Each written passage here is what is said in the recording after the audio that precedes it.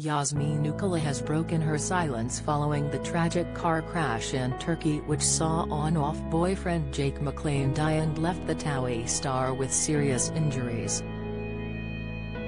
Yazmin has said that she was forced to break her trapped arm after the crash which occurred in the early hours Sunday, July 3. She has also denied speculation that she and Jake had been arguing at the time of the crash, explaining how she was asleep prior to the car veering off a cliff.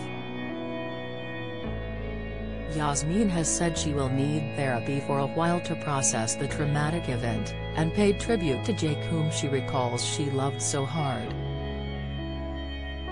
The reality TV star, 28, arrived back in the UK earlier this week after being discharged from hospital after undergoing surgery due to her arm being seriously injured. Doctors reportedly told Yazmin she was lucky to have survived the horrific crash which saw Jake pronounced dead at the scene. Jake, 33, tragically died when their Mercedes car overturned after plunging 30 feet into a ditch in the holiday resort of Bodrum at 4:30 a.m. in the morning. "It was lay there and bleed to death, or snap my own arm to try to save us," Yazmin has recalled in her first interview since the horrifying ordeal. Speaking with The Sun, the star explains how she had fallen asleep in the car after partying with pals earlier in the evening, waking to discover the Mercedes was plunging 70 feet from a mountain road in Turkey. She remembers tumbling for what seemed like forever and recalling her arm being covered in blood. Yazmin heartbreakingly goes on to say how she thought Jake was just unconscious when she discovered they had crashed. "I didn't want to admit it to myself that he could be dead," she tells the publication. "So I thought, right, I can either lay still and bleed to death, or snap my own arm to try to save us. I had no choice." She recalls snapping her arm through pure adrenaline and panic and managing to climb out of the car. Yazmin then spotted a man walking his dog who assisted her with her injuries as they returned to the car to try save Jake. "I climbed back down and tried to check his pulse but I couldn't feel anything and then the ambulance came," she remembers. The reality TV star and Jake, who previously dated Lauren Gooder, are believed to have first become a couple in May last year, with Yazmin confirming their relationship on Instagram the following December before splitting shortly after. Speaking her new interview, Yazmin explains how the couple were off at the time of her visit to Turkey, but the pair had wanted to reconcile.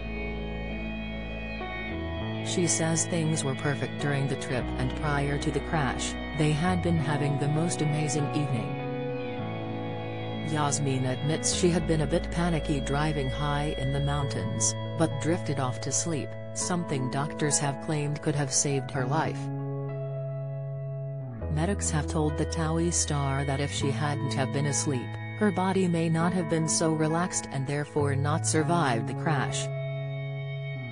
Speaking about her current well-being, Yazmin says it will be a while before she is able to return to work and is very up and down with grief. Speaking of Jake, she said, "Jake is the only person I have ever felt a love like that for, and I think for me it's going to be very, very difficult to get over this. This will stay with me for life.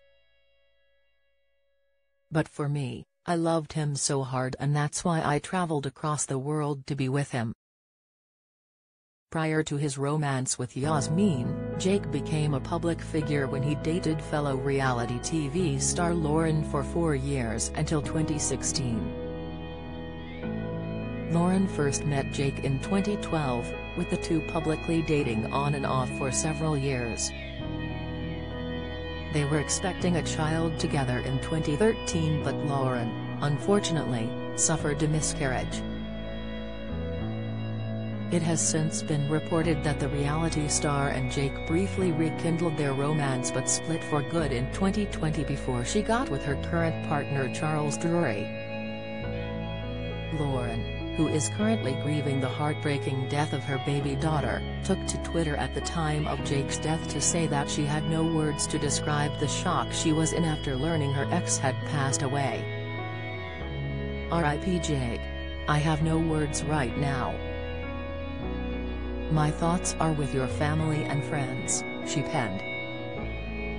If you are struggling with mental health, you can speak to a trained advisor from Mind Mental Health Charity on 0300-123-3393 or email info@mind.org.uk. Do you have a story to sell?